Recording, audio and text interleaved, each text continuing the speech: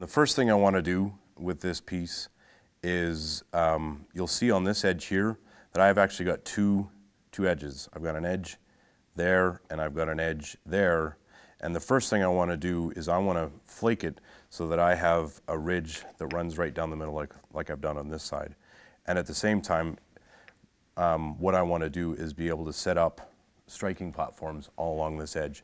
You can actually see the edge is still at this point quite sinewy. And basically what I'm going to do is every time wherever there's a little dip, I know there's one of those ridges there. You can actually see there's the ridge there. And so I'm going to set up a platform there. There's another one of those dips just on the other side.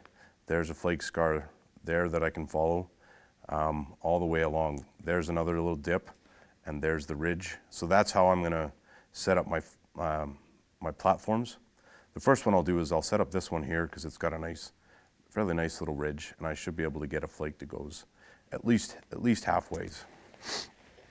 The number one thing that you really want to always be aware of when you're doing soft hammer percussion is that your platforms are prepared. The better your platform is prepared, the better chance you'll produce the type of flake that you want. If you don't spend the time with preparing your platform, you're adding an element of chance to it. So you really want to control everything that you do. And so the better prepared your platform is, the better chance it will produce the type of flake that you want. The other thing you always want to keep in mind is I've got rid of most of that bad rock, that rotten rock that was sort of right in here. There's a little bit of it still left right there. I'm going to try and angle my flake this way, and hopefully that rotten rock won't actually wreck the type of flake that I want to produce. And one of the things I'm doing is I'm supporting this rock as best as I can, all the way from this edge all the way to this edge here.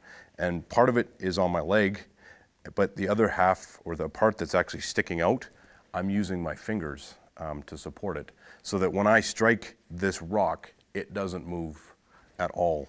It'll move a little bit, but between the support from my leg and the support from my fingers, I should be able to not make this rock move too much. And the other thing is, a lot of the flakes that I'm producing at this stage are still very usable.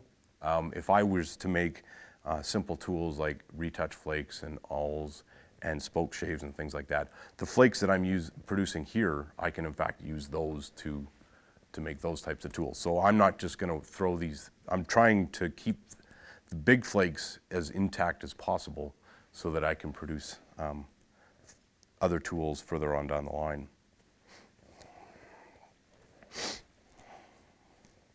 Of course, yeah, that was a bit too rotten, which is unfortunate, but that's okay. Basically what I'll do is I'll just move it over a wee bit, and hopefully I'll have a bit more solid rock.